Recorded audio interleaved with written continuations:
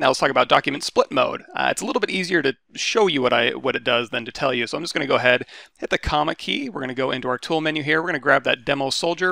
We're going to hit the comma key to get rid of our light box. Drag him out. Go into edit mode. Go down here to subtool, and you're going to see we have his base mesh already selected. So simply go down here and hit delete other in your subtool menu. Now we have a human base mesh to work from. So let's say we wanted to refine this base mesh using, say, an anatomy model that we either downloaded or we've made previously. So what I'm going to do is I'm going to go to load tool. And I know where I have one from my CGMA folder here. We have a body male, so I'm going to load him up. He has a body and eyeballs. I really don't care about the eyeballs right now, so I'm just going to have his body selected. We're going to go back to the demo soldier. We're going to go to append, and we're going to append that body male. Now, I'm going to see there's a big discrepancy between the two scales of these objects. No big deal. Select the body male over here, go down to deformation and unify, and then we'll turn on transparent, and you're going to see he's a little bit more manageable. All we have to do is, with him selected, go ahead and scale him out so that they're somewhat relative to each other, and you can actually stack them right on top of each other. Now, in previous version of ZBrush, previous to 2019.1, if I wanted to have this loaded, I'd have to put him in the back somewhere and then Alt-tap this model and just kind of be sculpting on this front model while he's visible in the back.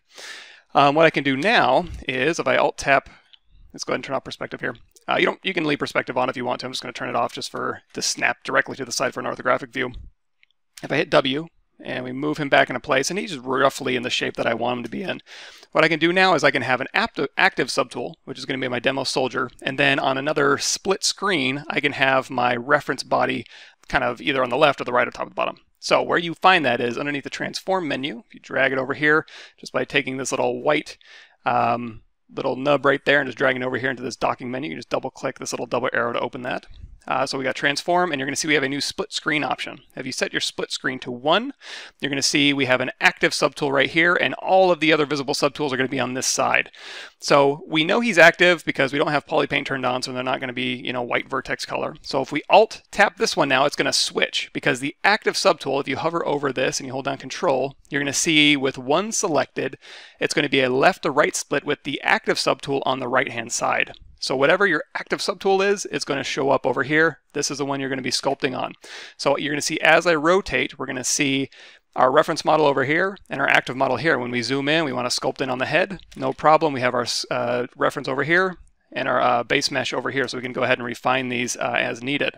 If we want to, say, move my reference over to this side, because I'm used to working over here and have my reference over to the right, let's say, what we can do is we can choose option number 3, and now our active model is over here on the left, and then our reference model is over here on the right. If you do split screen 2, what that's going to do is it's going to be top and bottom, and 4 is going to be bottom and top. So use this to your advantage. If you're using like a reference model and you want to see both of them at the same time, you can really get in here and it'll just match your rotational values, and you can really just fine tune your base mesh and match your anatomy reference a little bit easier that way.